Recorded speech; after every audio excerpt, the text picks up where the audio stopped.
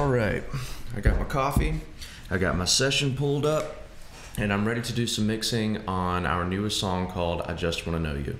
This song is probably about 7 or 8 years old, but we're just now getting around to recording it. So today I'm working on primarily the vocals. I've already done a mix down, balance and all this stuff on all my instrumentation and roughly the vocals, but I'm having a little bit of a problem getting the vocals to sit correctly in the mix to where there's clarity and it's not too much on the ear. The vocal performance is actually quite complicated. There's probably about 150 tracks on this session, and the vocal performance probably makes up maybe a quarter of it.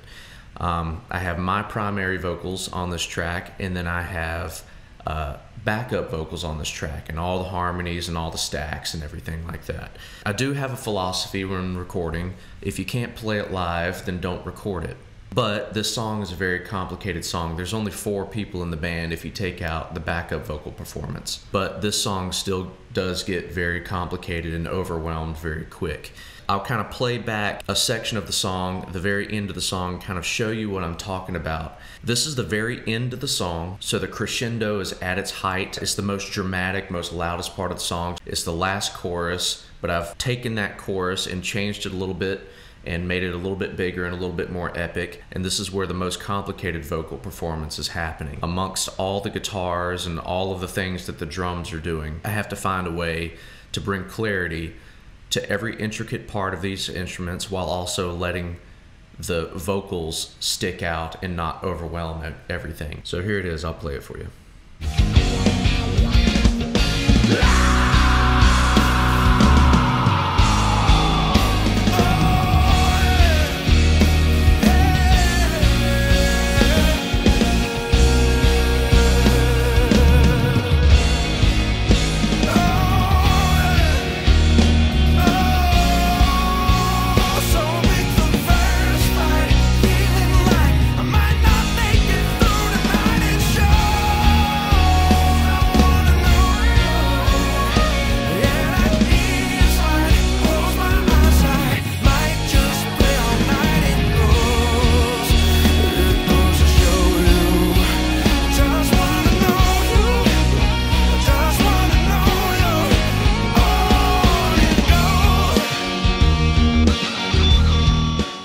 As you can tell, there's a lot going on in it. There's the drums going all over the place. There's lead guitars buried in there. There's stacks on stacks on stacks on stacks of rhythm guitars in there. Just to kind of give you a perspective on what I'm working with the complexity of the vocals, I will solo those and then play you those right now. Oh, so big the first fight, feeling like I might not make it through tonight. It shows I wanna know. Yeah, that ease right, close my eyes, I might just pray all night. It goes to show you, I just wanna know you, I just wanna know you. On it goes. So my biggest issue is the clashing of the background vocals and this ambient guitar that I have playing here in the background. Because the vocals are acting as an ambient instrument, and then I have a guitar with heavy delay, heavy echo, reverb, that's doing a lot of ambience fills. It's almost kind of like support keys. And I'll show you where that's clashing.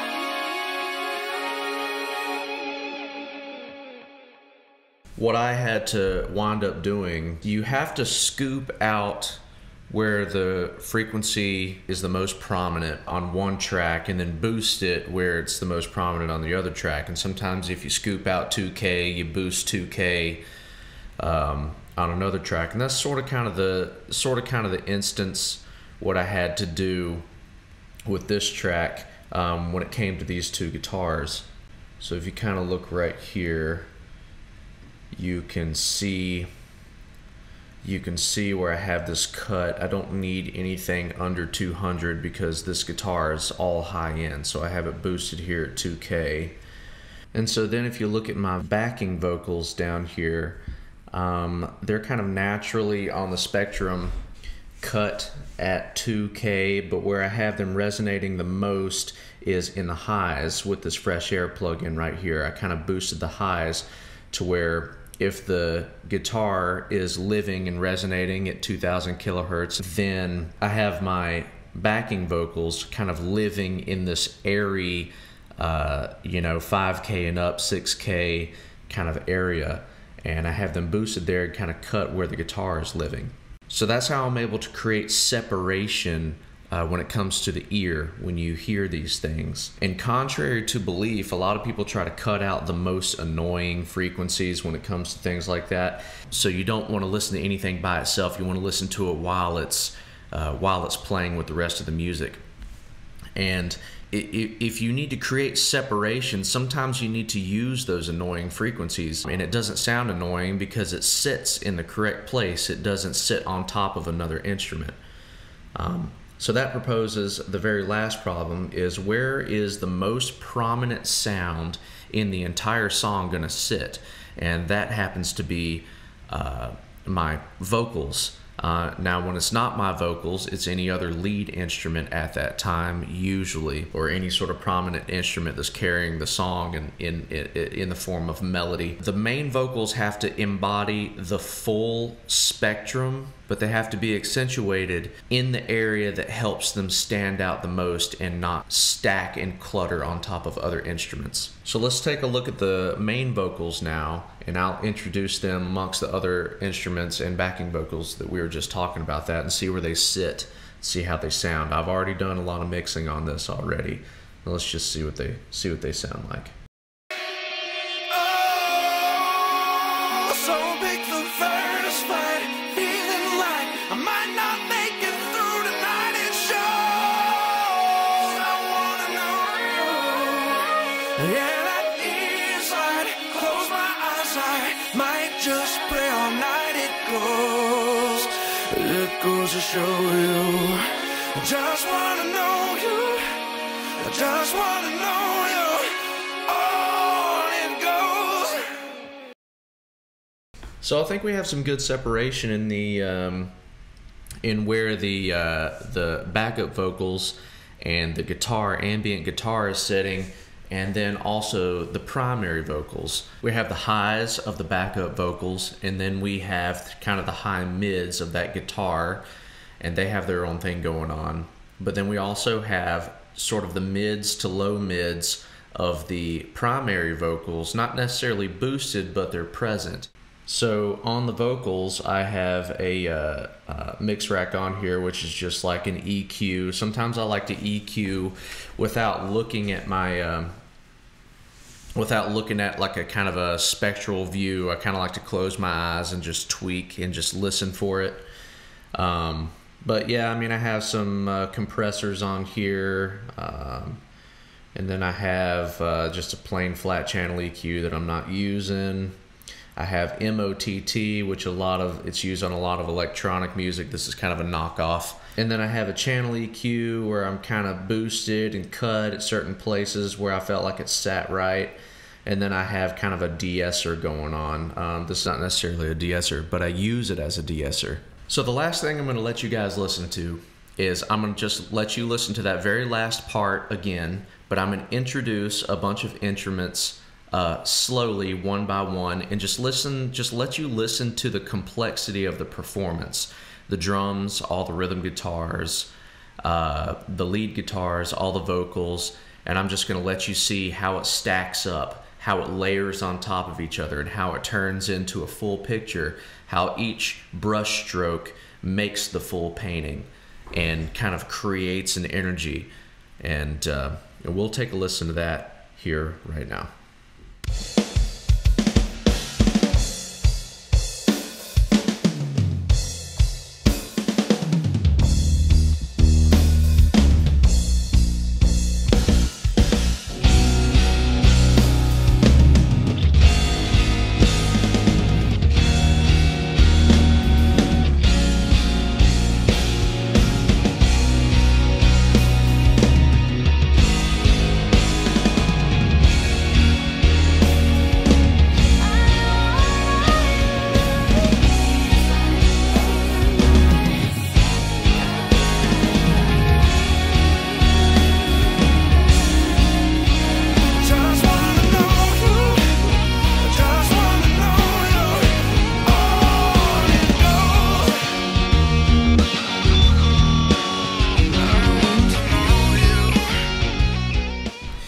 So once I kind of tweak these a little bit more, my frequencies, and kind of get them sitting a little bit better in the mix, another goal that I have is to you want to be able to turn the track down as quiet as possible and have it punch through the most. Not always, but usually, sometimes I'll usually turn it down a little quieter than usual and see if I can't get it to sound its best at its quietest, and then I'll kind of turn it up to where it's appropriate loudness. So after I get done tweaking a few things, I then am going to work on volume automation, which is turning volume up and down. And I'll show you here kind of what that looks like. If I turn on this button here, it will kind of show you the volume automation of the track. And you can kind of see how it's just up and down. And sometimes it's just one word. Sometimes it's half of a word. Sometimes it's just the tail end of a word when it comes to volume automation. And I have this on all my instruments as well. So that's what I'll be working on next as the very final thing that I'm doing to this mix before I send it to the master. Once I master it, that'll be the end of the song, and it'll be ready to be put out for release. We'll shoot music videos to it, and we'll just do all the things that we need to in order to market the song and get it out for public consumption. All in all, my goal for mixing is, and it's changed a little bit over the years, but my goal for mixing has been to use the least amount of processing possible on a track. And I've noticed that that seems to be sort of the way of really great mixes, as opposed to stacking all kinds of plugins and effects on top of a track or on top of a song. You kind of want to just see what you can get away with the absolute minimum. And chances are, the less you have to put on a track, the better it was recorded, the more energy it has, the more magic it has. When it really comes down to it, when you're recording a song, the magic is in the performance. The magic is not in what you can do to the track to process it more, make it sound more shimmery or glowy or whatever it is, thick or whatever. So that's the thing, you want everything to come from its original point and stay as original as possible. And that's what I try to do, especially when I listen to bands like Silk Sonic or John Mayer, like I mentioned. And I noticed that their processing is just very minimal when it comes to this stuff. Now, your goal when mixing is not to try to do too many corrective moves or correcting mistakes, but you want to more so sweeten the mix, and you want to more so accentuate the magic. You want to add that little 1%. You're not trying to fix anything. So that's the goal with recording, and that's the goal with trying to do things in the most musical way possible. So there's a little glimpse into what it's like to mix this. There is so much more that sometimes even goes over my own head that it would take too long to try and explain stereoizing and frequencies and compressions and this and that. The song is about a loved one, a family member who was dying and found God through their death. I try to write a lot of music that seems to provoke deeper thought, more so than what the modern pop culture might try to promote. And we try to make our music listenable. There's a lot of things that go into this, as far as writing and performing and collecting the gear to bring everything to fruition to have a final product to put out. When this song is finished and we're done mastering it and mixing it, we'll then continue to probably go shoot a music video to it and get all the marketing together for it, and then we will do a release on Spotify and all the platforms that music is released on. It takes a lot of effort, and the thing that makes this carry forward are people like you that might support this music and enjoy this music and enjoy the fruits of our labor of what we're doing here. So this would be pretty much impossible without anyone who supports us in what we're doing. And we hope that we can give something back that would speak to someone's heart and speak to someone's soul and emotions and help them push through and carry through in life. We do all of this ourselves. We mix, master, write, record, perform, book shows, get the budgets together. We do all of these things ourselves, including all the study and time it took to learn how to do this.